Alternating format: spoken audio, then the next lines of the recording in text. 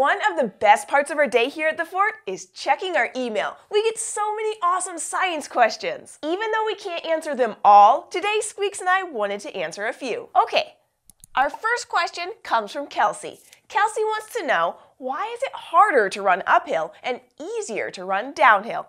Interesting question, Kelsey. It's easier to run down a hill than up a hill because of gravity, which is a force that pulls you and everything else on the planet toward the ground. Forces are the pushes and pulls that happen to us and all around us every day. When you push a block along the floor or roll a ball, you're putting a force on it. Gravity is a force too, and it's pulling on us all the time, even though we can't see it. But we sure can feel what gravity does. Like when I jump in the air, like that.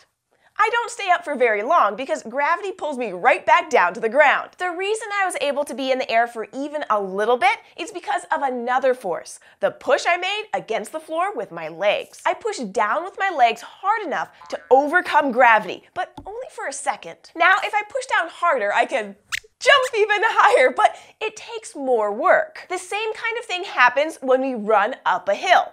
Our legs are trying to push our bodies up while gravity is pulling us down. We have to work harder to fight the pull of gravity, and more work means we get tired faster. The opposite happens when we run down the hill. This time we get a little help from gravity, since gravity is pulling us down, the same direction that we want to go. We're not fighting against gravity, so it doesn't feel like we're working as hard. Thanks for your question, Kelsey. Our next question is from Maddie. Maddie asks us, how can insects climb walls and be upside down? That's an awesome question. If I tried to climb a wall, gravity would pull me right back down. So how do flies and other insects do it? Gravity pulls on everything, even the tiniest fly. Well, some insects have special body parts that help them to climb up walls and across ceilings. Because a wall or ceiling that looks or even feels pretty smooth to us really isn't. If we could look at a wall really closely, we'd see that they have lots of little bumps, cracks, and pits. And what seems like a tiny bump to us can look like a comfortable place to stand for a tiny fly. Some insects have little claws or hairs on the ends of their legs, which they use to help them grab onto the bumps in the wall or ceiling. There are also some insects that make an oily liquid that helps them to stick to a wall or ceiling. It's sticky enough to keep their bodies from falling down,